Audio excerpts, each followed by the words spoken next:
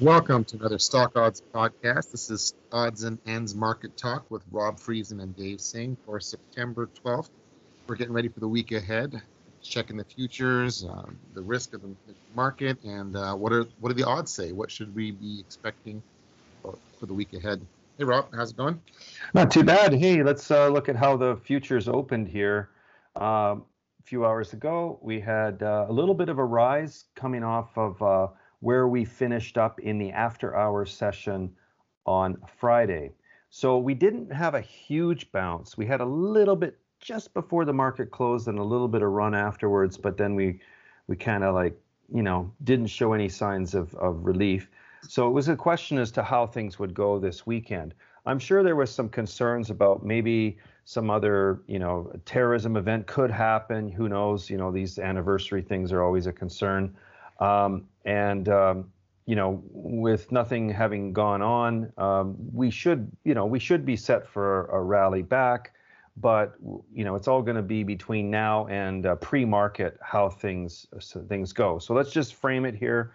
So we had the Dow futures, S&P futures, NASDAQ futures, and even the Russell futures rally after they opened at 6 p.m. Eastern time, and they've got back to kind of one of the consolidation points that we had during the day on Friday, and then they pulled back a little bit from that. Now they're bouncing a bit again. So there's a little bit of volatility, a little bit of uncertainty.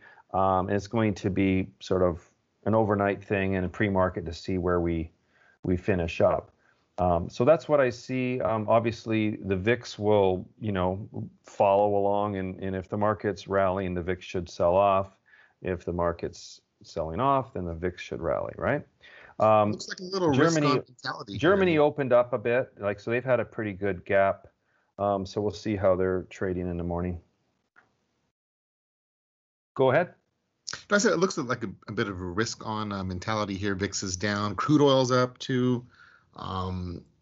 We're also approaching the mid-month here, the 9th and 10th business day of the month. So money flow coming into the market may help support some of this initial. Yeah. So our mid-month seasonality and our seasonality almanac is from the 9th business day of the month. That's the actual 9th trading day. So account for holidays and stuff in there too. But the 9th to the 14th, I tend to weight the 9th, 10th, and 11th, and possibly the 12th. I don't always go all the way to the 14th, but that's what that mid-month seasonality says on our almanac. Okay. Good.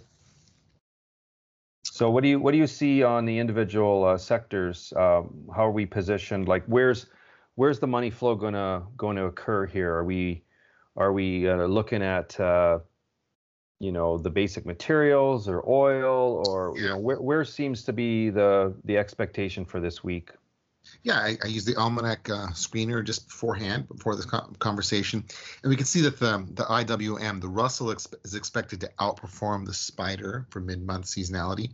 We've got 0.02 versus the Spider being down minus 0.14, so a little bit outperformance from the Russell.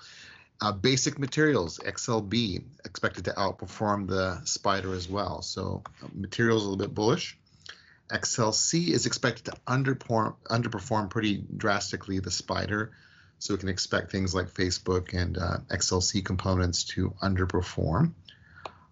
Energy seems to be bullish. It's expected to outperform the Spider as well mid-month. So and that's in the futures, we're seeing that too. Crude is up. For financials, we've got outperformance relative to the Spider as well. Same with industrials.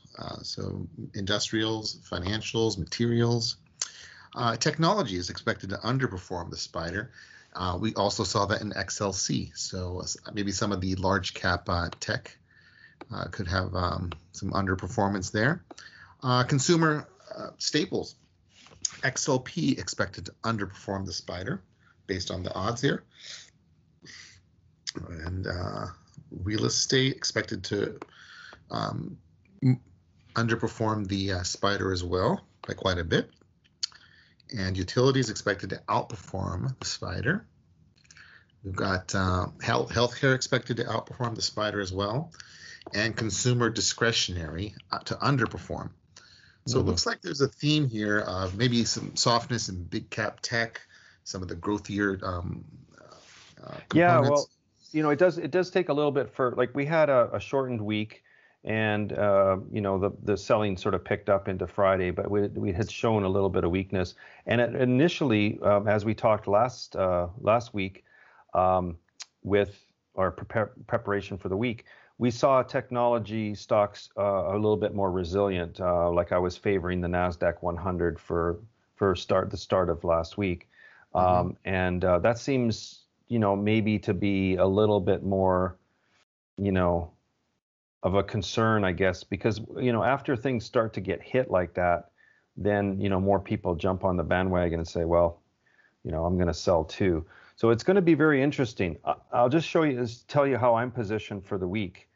I've got my eyes on that mid-month seasonality as well as expiration Friday, and I'm expecting, according to the almanac, a very, very weak Friday. So I'm hoping for some good bounce coming out of the gate, and then kind of top off into maybe Thursday, Wednesday or Thursday, and then have a nice decline in Friday. If we don't get any sort of bounce here, then this week could end up being a pretty bad week. September's had that before. This wouldn't be the first time, but how things stand right now, we had a great discount, so there is the opportunity to bounce. All eyes will be on the U.S. inflation data, so that might add to the big taper debate. We have, what else? What else we got on the news side? Did you see anything important that came out? Well, you were mentioning North Korea before this too. Oh yeah, So just testing some missiles. Does that rattle the does that rattle markets? Yeah. So I mean, that's always out there. So the backdrop of a weak September with some of these risks out there, there's no catalyst to the upside. So it seems like right. So I'm preparing a really robust list of longs. I've got shorts as well, but there's a lot more long stocks in there for Monday morning, and I'm going to play it as is if it's a risk-on environment. If it's a risk-off environment, we're looking really weak, and there's some other bad news that comes out perhaps, then I'm going to close some of the technology stocks so that I don't send those orders and focus more on, keeping the lower beta stuff in, and possibly increasing my short on, maybe using some of the Russell or using the Nasdaq 100, which is the Qs. So IWM and Qs might be added to the mix as well. So I've got two kind of scenarios of one is risk on and one is risk off.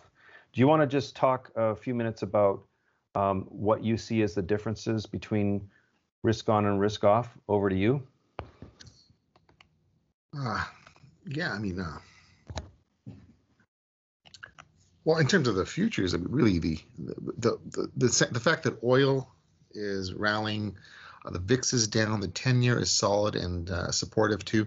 These are all tying in nicely with what we've seen in the odds, because the odds are really reflecting things that are going to do well with inflation. Things when the 10-year note goes up, financials are supported. We're seeing that in the odds as well. Materials are doing well, which is going to be do well with inflation as well, just like crude. So we are going to have this backdrop of financials and materials doing stronger, and even energy. And it seems like staples, consumer discretionary, those are weaker. So that's what it would indicate on that side. Gold and silver weak. Some of those materials are showing some weakness right now. I think that's also in line with a risk-on mentality. Those are defensive bets. And on the currency side, the dollar is up a little bit, but it hasn't had too much movement after its initial movement recently. It's still, I think, relatively near a low for the month. And yeah, so All right. Well, anything else to add to the show today?